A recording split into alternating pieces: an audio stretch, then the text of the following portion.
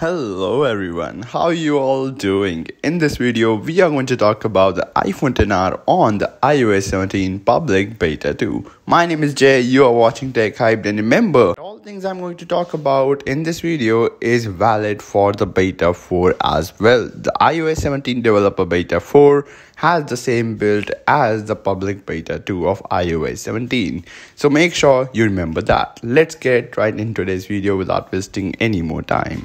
Alright, so I installed this version on my iPhone XR, and the number one thing that I saw is storage. Yes, I freed up around 3 gigabytes of my device after installing this update, and that is a big thing. If you are low on storage, you should definitely not wait and install this update on your device. If you are not on iOS 17, let's talk about that. What all new things are you going to see, and iOS 17 public beta 2, is it any better than the beta 1?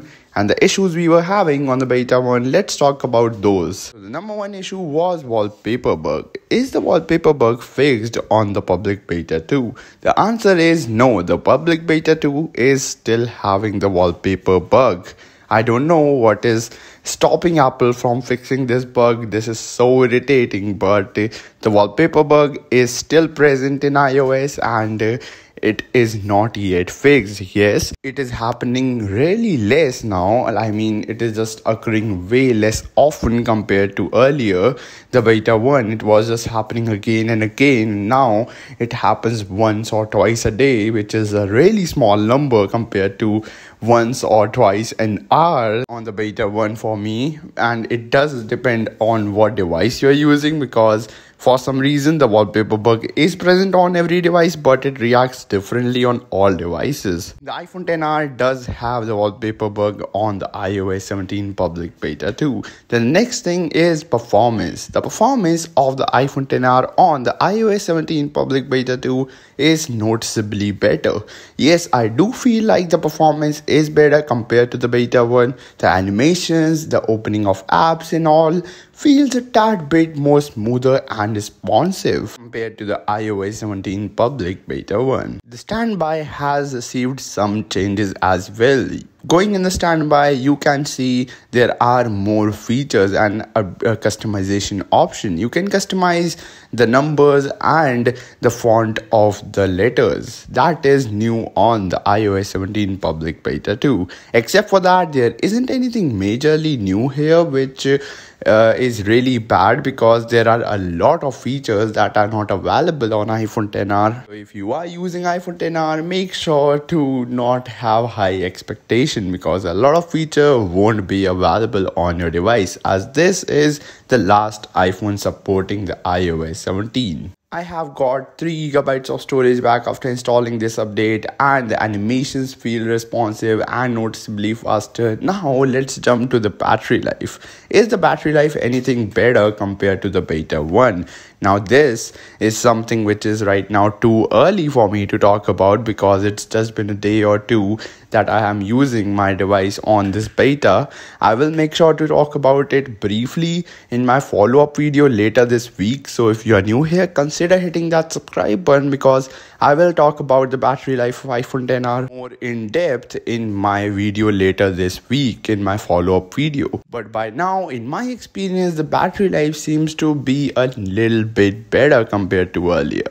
Yes, same like the beta 4, I said that the beta 4, the developer beta 4, seems to be a little bit better compared to the beta 3 of iOS 17. The battery life seems to be better on the public beta 2 as well. Now the question that appears here is that, is it worth installing this update on your device or not? The answer is yes, definitely. If you are on the beta 1, don't even think about it, just install it. This is much better than that in every aspect. And of course, as the beta gets mature, it will get better eventually, and you should not really think a lot about it before installing, because you are already on a beta, and the next beta will of course be better than the current one. What if you are not on iOS 17 and you are willing to try out the new features and changes of iOS 17? For example, the standby feature, which is the standout feature of the iOS 17. Yeah, I did some wordplay there. So the standby feature is really great and works really amazing on the iPhone XR. I'm glad they didn't take that feature from us on the iPhone XR.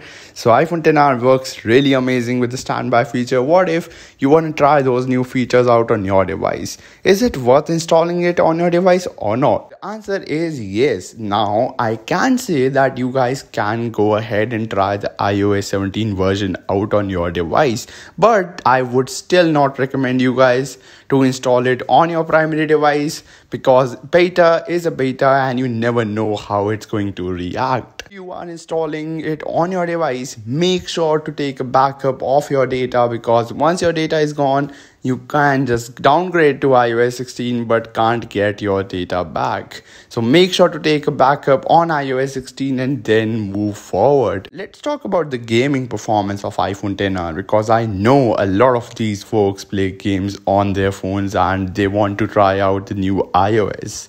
So what if you want to play games but you still want to experience the new features of iOS 17 on your iPhone XR? How is the performance of gaming on iOS 17? Gaming performance seems to be pretty decent, but in the long run, when you are playing the game for a long time, for example, high intensive games like PUBG and casual games like Smash Hit and Don't Touch the Spike, games like those will be okay, but the PUBG and high intensive games like Call of Duty and all, after some time, after about a match or two match, you will noticeably see your battery draining very quickly. And not to forget, the heating issues are still present.